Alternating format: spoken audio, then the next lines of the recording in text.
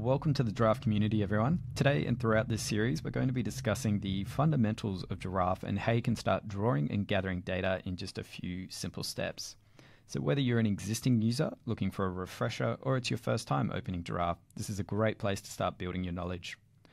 I've got my mixed-use feasibility project up on the screen, which is what we're going to work towards recreating throughout this series. So I'm just going to navigate up and turn off the orbit function. And so now we've got this project in front of you.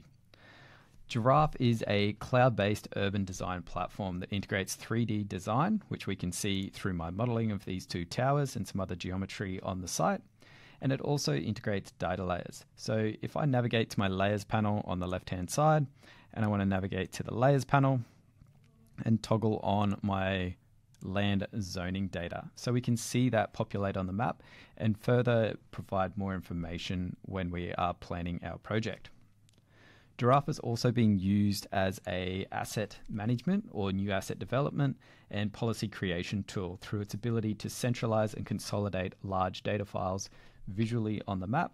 And throughout this process, Giraffe empowers smarter decision making, enabling our users to better shape the future of our cities with greater insight and precision into that data. All right, so let's dive in and take a look at some basic navigation techniques to familiarize yourself with the interface of Giraffe. So as I'm sort of navigating around and rotating around a central point, if you're using a mouse, you can hold in your right mouse button to rotate around. If you are on a laptop using a trackpad, you can hold Control and then click down and you can rotate around like so. If you're looking to pan across, so dragging across to other areas on the map, that's left click and drag, and the same on the trackpad as well. Zooming in with the scroll wheel on your mouse or two fingers on the trackpad will do the same thing. So giving a bit of information about the UI that we can see here, we've got the menu bar up the top. So going on the left-hand side, you've got your menu, your hamburger menu. We've got a project list drop down. This is where all your projects are going to live and where you can also create new projects. We've got the drawing toolbar up the top and a sharing function, so you can share your project once you're ready with other users or team members.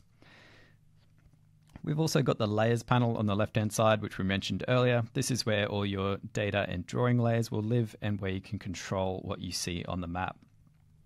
On the right-hand side, I've currently got it hidden, but if I open the app panel, we can see that data displayed through the app panel. So we've got the Urban Metrics app, and we've got this data that's drawn and modeled on the site, calculating through, and we're getting an output. So we can see a GFA here, which is being calculated from what we've drawn on the screen. A good way to understand it is in terms of bucketing the information. So in the left-hand side, we've got sort of a bucket where we input the data, and on the right-hand side is where that data is being processed and we receive an output. We can also resize these panels as well, which is a nice little feature. When dealing with large data sets, you can sort of adjust that to suit your vision, or if you're on a smaller screen, it's very helpful to expand that real estate, or you can close the panels altogether. And lastly, we've got the map controls. So down the bottom right-hand of the screen, we've got some map controls there with some basic navigation tools to finding your way around the map. All right, let's get started.